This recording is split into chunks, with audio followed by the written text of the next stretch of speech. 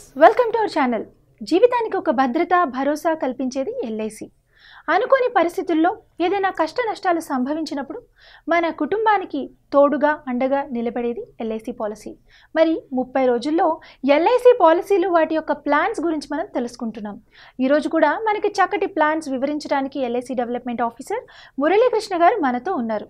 నమస్తే సార్. నమస్తే madam.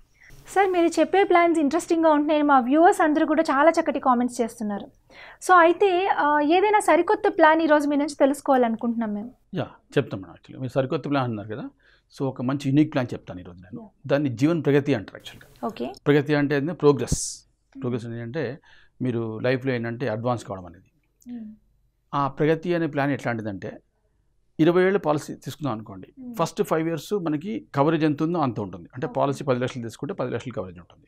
Next 5 years మేము ఆటోమేటిక్గా ప్రీమియం అంతే కట్టించుకుంటూ 125% కవరేజ్ ఇస్తాం. అంటే ఇంకా 5% పెరుగుతుంది. 25% పెరుగుతుంది. 25% పెరుగుతుందా? ఓకే. సో సెకండ్ 5 yearsలో థర్డ్ 5 yearsలో ఏం చేస్తామంటే 150% కవరేజ్ చేస్తాం.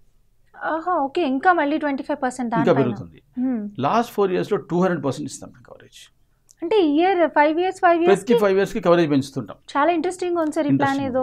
సో మీరు ఒక 10 లక్షలు తీసుకుంటే మీరు లాస్ట్ 5 years కల్లా అది ఏమవుతుందంటే 20 లక్షల పాలసీ అవుతుంది మేడం. అది అంటే ఇంత ప్రోగ్రెస్ ఇందులో కనిపిస్తుంది. అంటే ఒకేసారి ఎక్కువ అమౌంట్ కట్టాలంటారా? లేదు మేడం, ఇదంతా కూడా ఇయర్లీ కట్టుకుంటూ పోవచ్చు కూల్గా.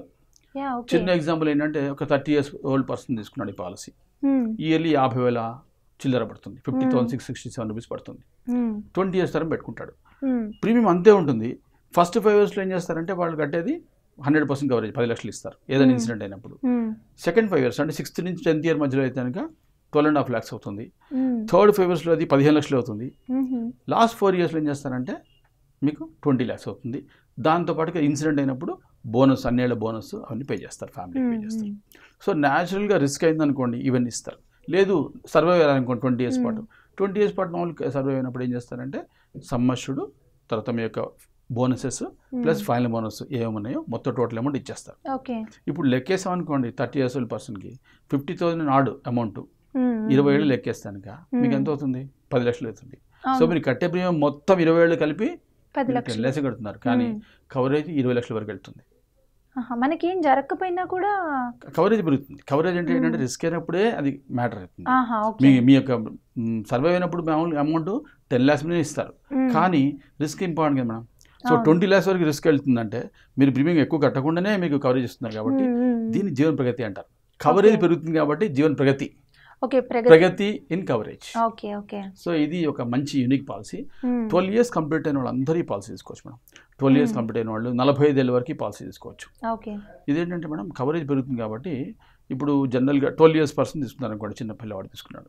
సో 17 ఏళ్ళ వరకు ఎంత ఉంటుంది? 10 లక్షలకి 10 లక్షలు ఉంటుంది. నెక్స్ట్ అక్కడ నుంచి 17 నుంచి 22 వరకు వాళ్ళకి ఏమవుతుంది? 12.5 లక్షలు అవుతుంది. తర్వాత 5 ఏళ్ళు ఏమో 15 లక్షలు అవుతుంది. నెక్స్ట్ 5 ఏళ్ళు లాస్ట్ 5 yearsలో అది 20 లక్షల రూపాయలు కవరేజ్ ఉంటుంది. సో ముఖ్యంగా 22, 23 ఏళ్ళకి కంప్లీట్ చేసి మంచి క్వాలిఫికేషన్ కంప్లీట్ చేసి ప్రొఫెషనల్ క్వాలిఫికేషన్ లాంటివి మంచి కంపెనీలో ఎంప్లాయ్మెంట్ వచ్చిన వాళ్ళు ఏం చేస్తారు? ఇలాంటి పాలసీ తీసుకున్నారు అనుకోండి. సో మొట్టమొదటి 5 years ఉండే కవరేజ్ 10 లక్షలే కావచ్చు, తర్వాత ఇంకా పెరుగుతుంది.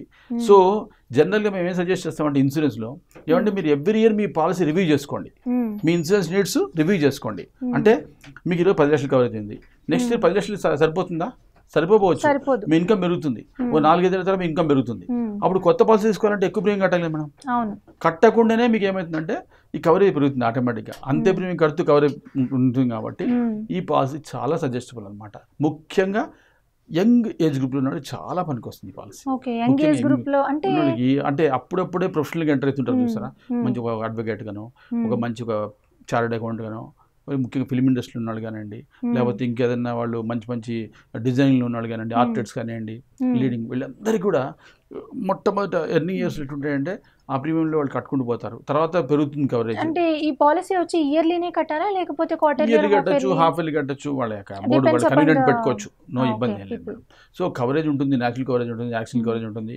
యాక్సిడెంట్ కవరేజ్ కూడా ₹1,00,00,000 వరకు కవరేజ్ ఇస్తాం యాక్చువల్లీ. సో ఏంటి మీకు డిజబిలిటీ ఏదైనా అయిందనుకోండి దానికి కూడా ₹1,00,00,000 వరకు కవరేజ్ ఉంటుంది. ₹1,00,00,000 వరకు కవరేజ్ ఉంటుంది.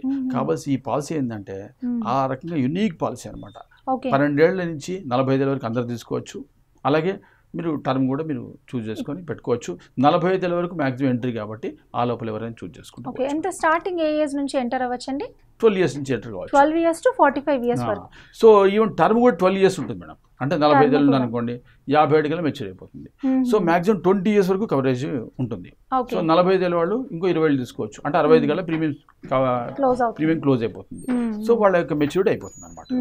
కాబట్టి ఈ పాలసీ 65 ఏళ్ళ వరకు కవరేజ్ పెట్టుకోవచ్చు 45 ఏళ్ళ వాళ్ళు. సో 35 ఏళ్ళు అనుకోండి 55 ఏళ్ళు పెట్టుకోవచ్చు. ఒక 20 ఏళ్ళ పాటు నిశ్చింతగా ఉండొచ్చు.